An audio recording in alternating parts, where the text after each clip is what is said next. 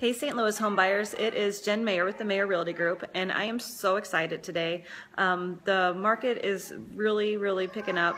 It is a seller's market. There's not that much inventory, so you gotta kind of get creative to have that competitive edge when making offers on homes where there's multiple offers. I highly suggest a personal letter to put with the offer.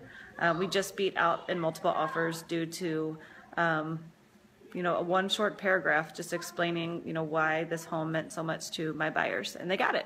So just a little tip, it goes a long way to add a little bit of yourself with your offer besides just numbers and a pre-approval letter.